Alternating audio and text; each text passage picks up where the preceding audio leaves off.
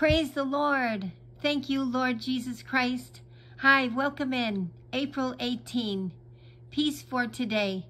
Let us then approach the throne of grace with confidence, so that we may receive mercy and find grace to help us in our time of need.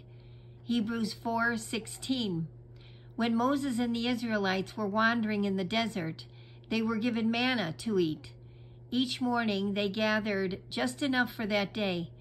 They could not store it for the future.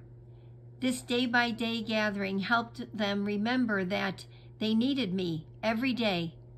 My peace works in much the same way. When you come to me in prayer with a thankful heart, I give you enough peace for today. I will not give you enough for tomorrow, only today. That is because I want you to come to me again tomorrow and each day after that.